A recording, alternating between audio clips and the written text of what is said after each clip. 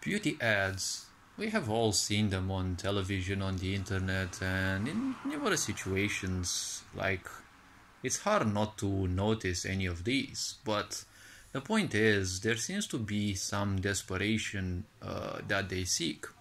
See, these ads, like typically anything else, they seek to sell a certain product or they seek to sell a certain service or something like that. The question is, do you think those ads are necessarily aimed at you're seeking a certain beauty? Because the question simply is, why would you seek more beauty than you currently have? Because this is a great question. Is it that you want more attention than you have? Well, if this would be an answer, if you seek more attention than you have, the question is, what are you currently doing to receive the attention that you currently have? Because a lot of people simply live in between four walls. They don't leave their homes much, or even if they do, they simply prefer staying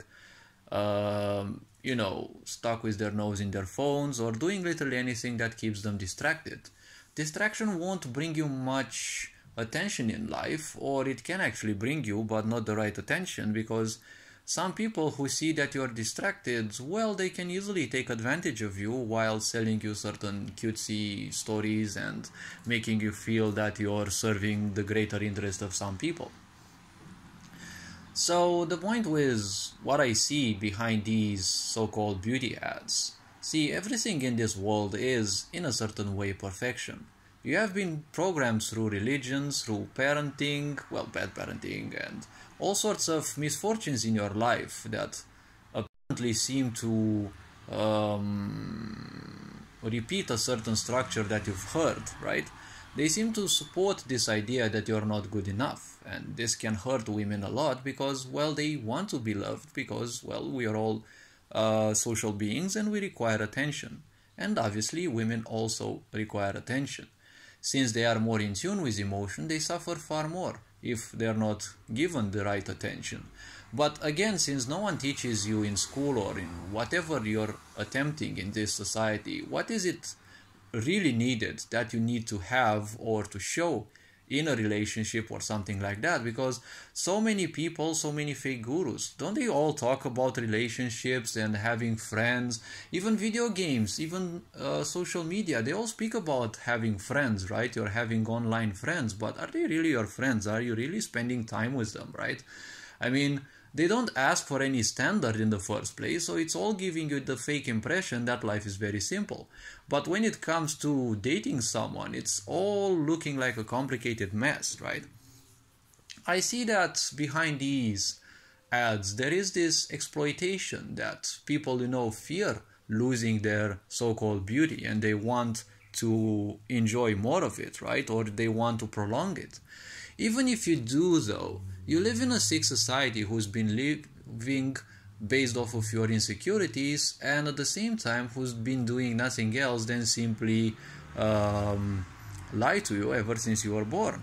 So yet another advertisement. It may not necessarily be entirely a lie, but you've been lied to ever since you were born. So what would make you feel that suddenly this sick society actually has a cure for you, right? Are there any side effects? Are there any other things that they would want you something? Because ultimately they said at Davos that by 2030 you will have nothing and be fully happy. So probably in some time these beauty products won't even be available on your market because, well, apparently things are changing and some people are highly interested in, demolishing everything that is, relation based. Even people aren't interested anymore in having families because there seems to be this psychological warfare about, gender ideologies and the such, right? Men simply don't want to take into account women anymore, and it's like women simply have all sorts of silly ideas about men, and it's like ultimately no one knows exactly how to date anymore, or what's it like to be when you actually date someone, because dating apps, right? You date with some people, but it's like you're not using your skill anymore. It's like a machine is doing things for you, but that machine doesn't even know what interests you entirely. But, well, all of these are just, variables of a sick society. So the point is, why would you trust something when you already have something? A lot of people who use beauty products, they kind of hide the fact that they have side effects, and at the same time, well, they kind of are crippling your beauty in a certain way. See, when you have to use a mask in a way, you have to maintain a huge effort because the mask may fall sooner or later, even a beauty mask, right? There can happen certain things and, well, it may slightly fall, and if people see you're no longer what you are, well, to a lot of people that's gonna be a huge blow. See, there is another point. Why would you want more attention in life if you are nothing but a mess? See, a lot of people are a mess psychologically and emotionally. This is not necessarily something bad, but the problem is, when you're a mess, you're gonna draw similar people in your life, and that's gonna only make a greater mess. That's not gonna serve either you, well, it's not gonna serve them either. So, well, what would the point be? Everything in this sick society is consumer-based. You have to simply consume it. You have to understand that money will be more and more scarce. Yes, they want, cybernetic money and the such. Still, it's gonna be scarce because it doesn't matter, right? That money can easily be manipulated. Someone can instantly have $1 billion. Someone can lose it all. It's just a press of a button.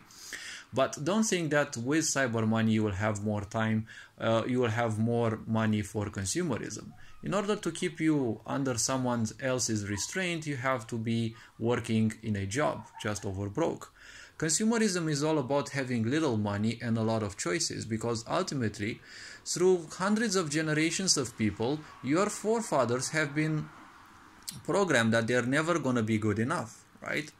It's never gonna matter what happens, what you do, because ultimately your life will end and you will be severely judged by a stupid God that we also invented. But a lot of people believe this as if it is their own existence, as if it is their, as if it is greater than their life itself. But ultimately you kind of need something like this, because else the ignorance would have started doing all sorts of illegal aspects. They would have killed one another without any remorse, because, well, that's what ignorance ultimately leads to. Total entropy.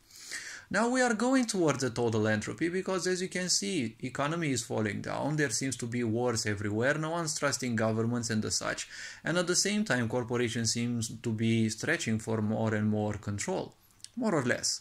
So it doesn't even matter, all these are just products that you now see. Probably at a certain time, it won't even matter. Like, you see a lot of women, even at old age, they're 60, 70, 80, they still use beauty products. It's like, why are you simply programming yourself to do something that, you're just having a silly expectation that using that product will change your life. That's the whole idea of consumerism and commercials. They're selling you a story, right? Because that story, once you accept it, you live in a certain emotion.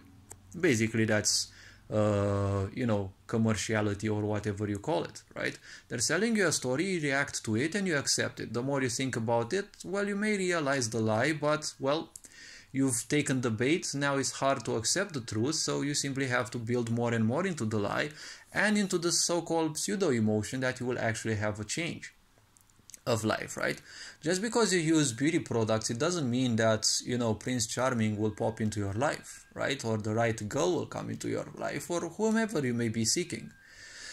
Because we live in a sick society. You've been lied to ever since you were young. So the point is, do you think the lies will have changed right now? Do you think those don't have any side effects? And at the same time, if you don't know much about who you are, how you function emotionally and psychologically, do you think you will attract better people in life just because now you look slightly better? Now, this being said, hopefully this video raised a bit of awareness. You're appreciated, take care. And this being said, Ferinjan Board signing out.